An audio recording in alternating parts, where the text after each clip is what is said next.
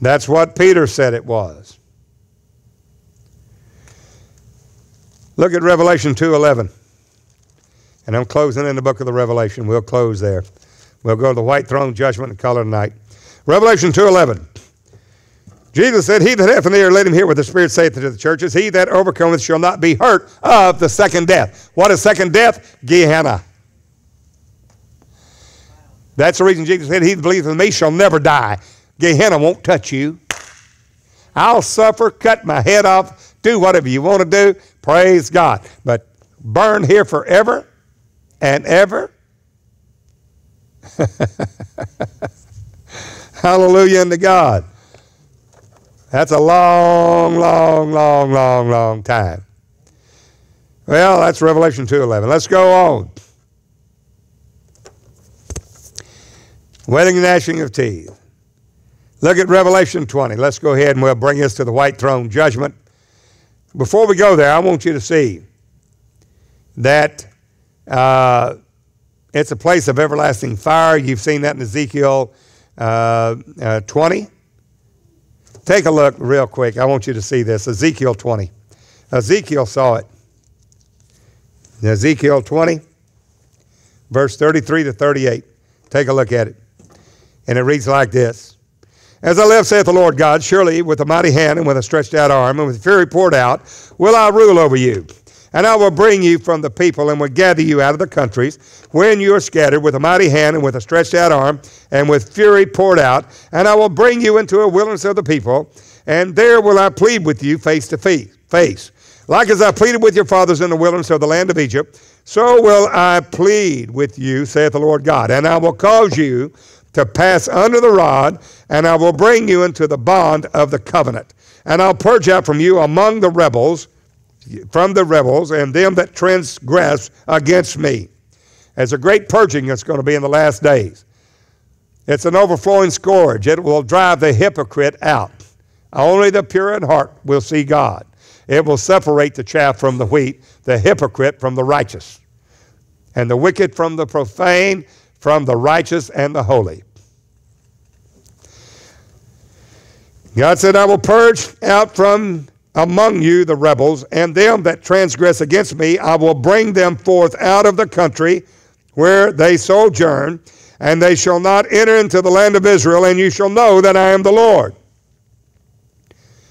Now, as for you, O house of Israel, thus saith the Lord God, go you serve every one his idols, and hereafter also, if you will not hearken unto me, but pollute my holy name, no more with your gifts and with your idols, for my holy mountain in the mountain of the height of Israel, saith the Lord God, there shall all the house of Israel, all of them in the land, serve me, there will accept them, and there will I require your offerings and the first fruits of your oblations. At this point, you're talking about eternity. Everlasting, everlasting eternity.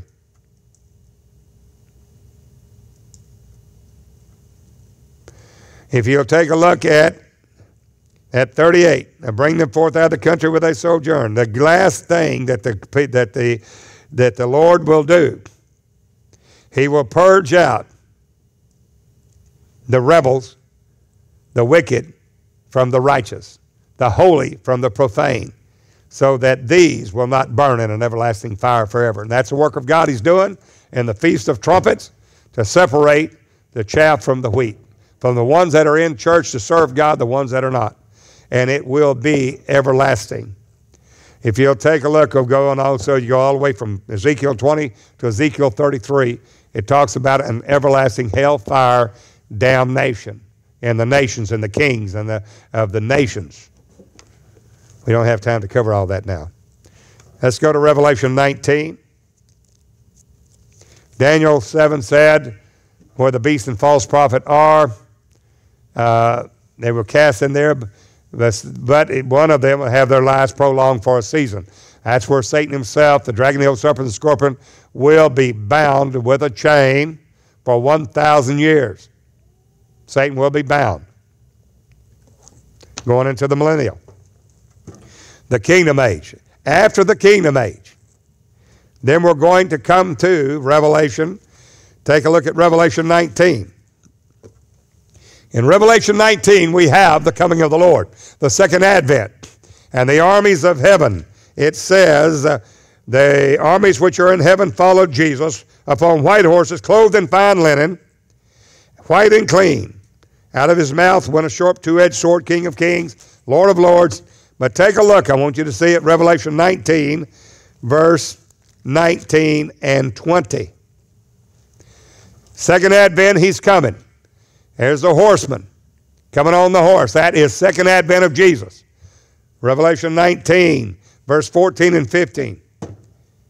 Now look at what's verse 19. And I saw the beast. These are ones that followed a false son of God, calling him a second person of the Godhead, not realizing that he is the Father of glory, that manifest in a body of flesh and blood to die for the sins of the world, and then went back to his throne, to his glory. Jesus said, if you do not believe, except you believe that I am he, you will die in your sins. John 8:24. Here we see the consummation of it. It says here, I saw the beast and the kings of the earth and their armies. We read about those armies there in Ezekiel 32 and 33. All those armies and the kings of the earth gathered together to make war against him that sat on the horse and against his army. That's us. The armies in heaven make but one army. It's a Mahanaim, double count. The angels of God riding with you, and you also. The armies of heaven followed him, and that calls it one army. And the beast was taken, and with him the false prophet. You understand? That's all that's in the beast, and this false son of God, and a false Holy Ghost that wrought miracles before him. I don't care how many miracles you do. They wrought miracles. There were signs, miracles, and lying wonders. Spirits of devils working miracles. All the world deceived. That wrought miracles with which he deceived them that had received the mark of the beast. They were deceived. They thought he was God manifest, working miracles of God. But it was a mark of the beast. And them that worship his image. The image of God is the Son of God.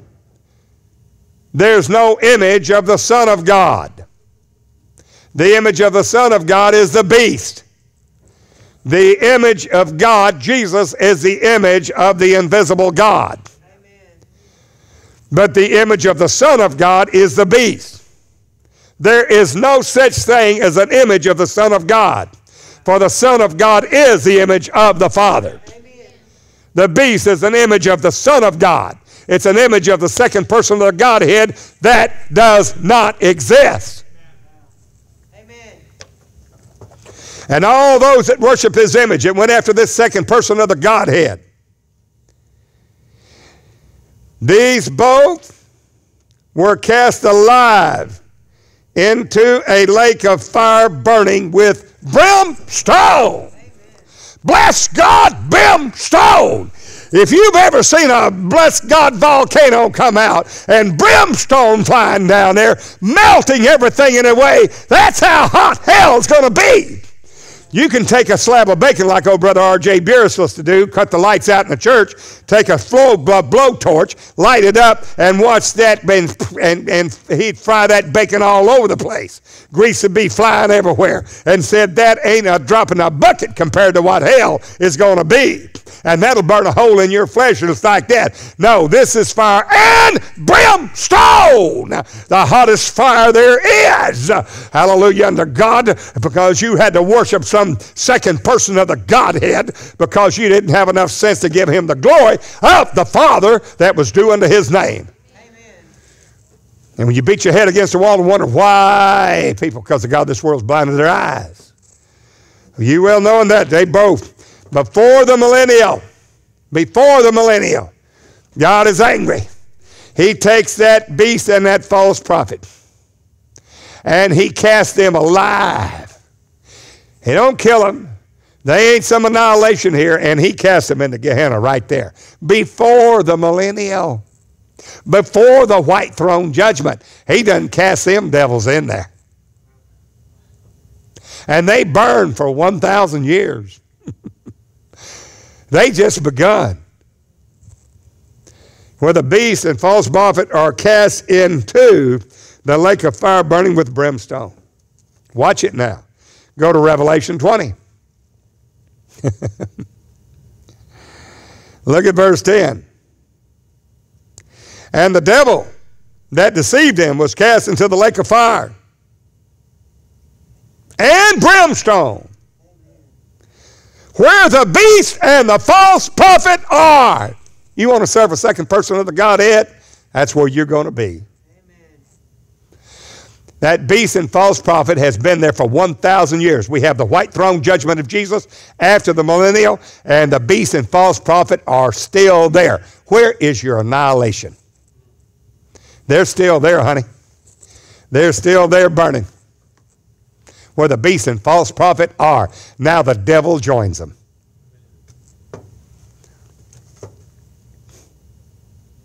And shall be tormented day and night forever and ever and ever and ever and ever.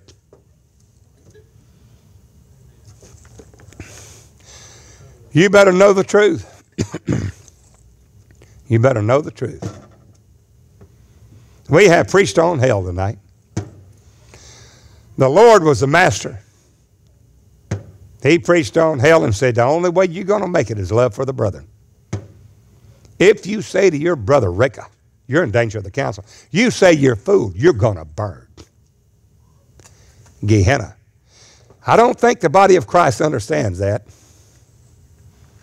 because it's evil, surmising, malice, strife, envy, hate, murmuring, all this backbiting, everything else. They don't understand.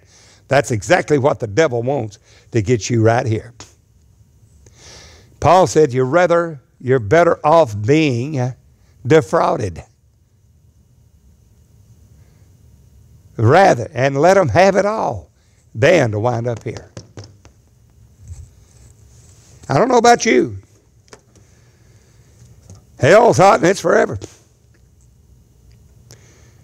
I saw a great white throne. This is where we're all going to appear before the judgment seat of Christ. Watch it here. And him that sat on. It didn't say them, it said him. There's only one throne in heaven, that's Jesus Christ, the Father of glory.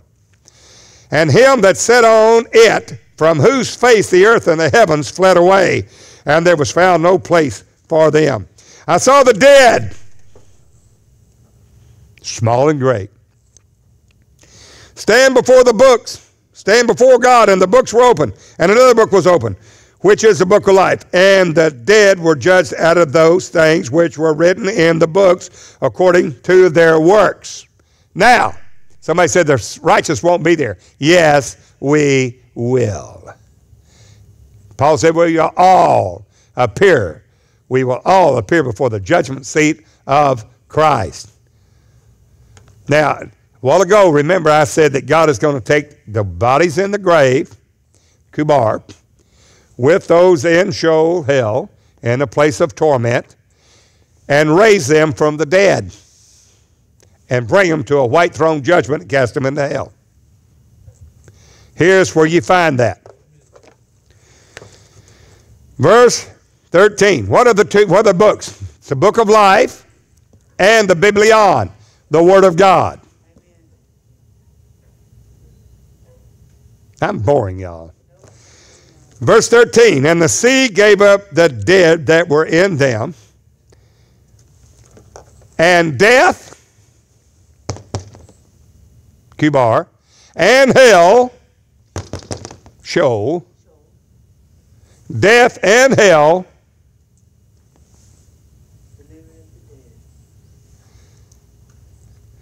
not just the grave, but death and hell, the souls and the spirits of them with their bodies, death and hell, gave up their dead that were in them, and they were judged every man according to their works. That's where God, this is the second death. Death and hell gave up their dead. Somebody said, well, he's buried in the sea, you'll never see it. We shot him out in a rocket up there and burned him up in space. We cremated him. You'll never find it. God will put your ashes back together. You ain't going to hide. You can shoot yourself out there in a spaceship. You going to heaven there, you going to hell, I'm there. Where'd you go? He is there, omnipotent, omnipresent, omnipotent, for the Lord God omnipotent reigneth. Who is that Lord God omnipotent? He is a blessed, who is that Lord God omnipotent? Omnipotent. Who is that? It is the blessed and only potentate. That's who he is, bless God. That's Jesus Christ. But he is omni, everywhere, almighty. What's that omni mean? The sole one sovereign, God Almighty. Amen. He is the Lord God omnipotent reigneth. Who is he? The blessed and only omnipotentate. Who is that? Jesus Christ. 1 Timothy 6:15. You better know who Jesus is. All I can say is it's hell, and brother, it's Gehenna. And that last enemy that's going to be destroyed is death. Watch it. Watch it. Watch it now. Somebody said, well, they're going to stay in hell, Brother Beard. They're going to stay in hell. No, they're not, because watch the next verse, and it says, and death and hell, takes all of this, and cast it into Gehenna too, and they all burn. There won't be any more death, and there won't be any more hell, a separated part, because it's going to be either heaven or Gehenna, hell. Heaven or hell. That's the last hell, and there's a heaven again and a hell shun. If you don't know that true Jesus, bless God, it's hell forever, hell, fire, and brimstone. What else can we do except bring you the Word of God? Amen. Come on, amen. I'm going to tell you something. It means something. It means something when to hear, well done, thou good and faithful servant. Enter thou into the joy of the Lord. Rather than to hear the frightful words, depart from me, you works of iniquity, for I never knew you. Death and hell, Hades, were cast into the lake of fire. This is the second death. Blessed and holy is he that hath part in the first resurrection. On such the second death hath no power. Thank God in the Lord Jesus Christ, this second death, Gehenna, has no power over you. Jesus said, you will not be hurt of the second death. Sounds pretty good to me. Well, you're going to suffer for a little while. You're a little light affliction here, which is but only for a moment. Worketh for you a more exceeding and eternal weight of glory. You poor little thing. The Hebrews were gathered. Oh, look over here. Look at that suffering. Paul said, you have not suffered under blood yet, striving against sin. Stop your belly aching. Take a look at what heaven and hell is forever, forever and ever, and then you'll quit your belly aching.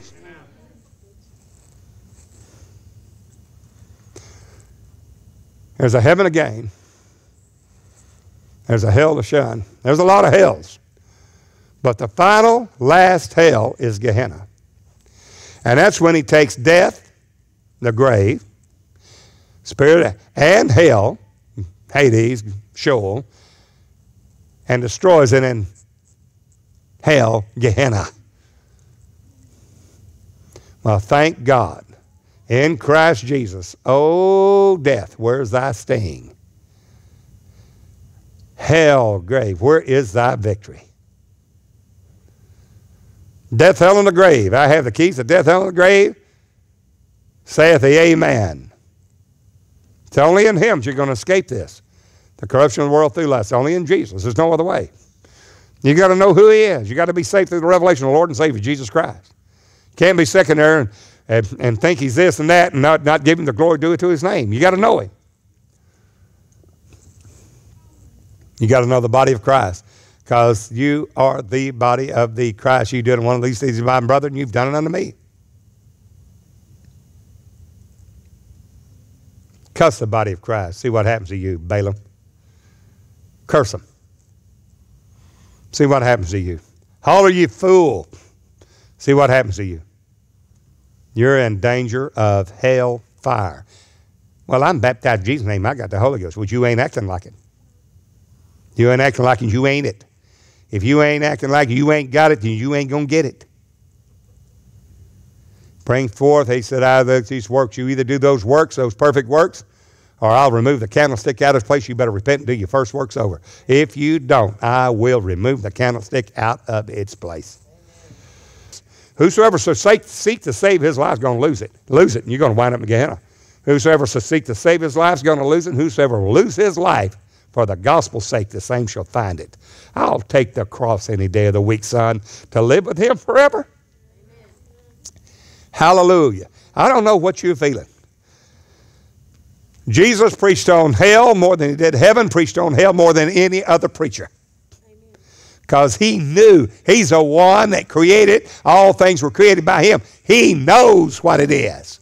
Paul knew it. He said, Paul, knowing the terror of the Lord, we pray every man everywhere to repent. Amen.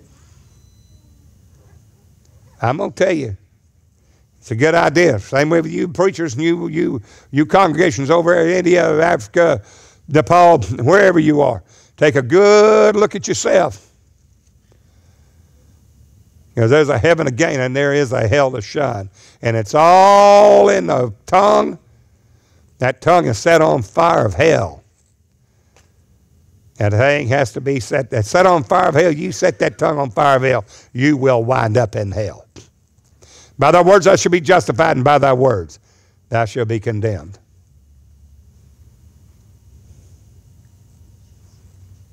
Jesus, we thank you for this word. We thank you for all that you're doing, you're going to do. Speak, lead, and guide by the Holy Ghost. Lord, save us from hell. Lord, we believe and persuaded that you're able to perform that which you've begun, a good work in us. You're able to perform it until the day of the Lord Jesus Christ, being convinced of that very thing. Take use us, lead us, and guide us. Set our feet upon the mountains, make our feet like hinds' feet, that we do not slip, not in one promise. Slip us, lest any of us come short of entering into your rest. Said, if any man lack faith, let him ask of God, to giveth to all men liberty, not breaketh not, but let him ask in faith. God, give us faith, give us knowledge, give us understanding.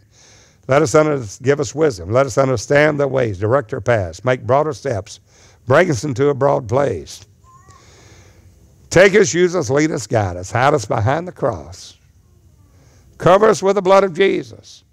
Let us get a good grip that there is a heaven where you are, and a hell that is utter condemnation and torment, fire and brimstone forever and ever, where the worm dieth not and the fire is not quenched, that there is no soul sleep, that there is no annihilation. You said it, and you meant what you said, and said what you meant.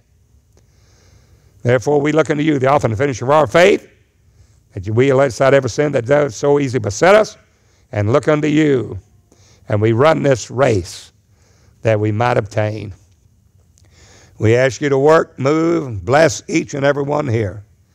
Lord, perfect that which is lacking in us, for your great name's sake, not for any of our righteousness or our holiness, but for your great name's sake, in Jesus' name.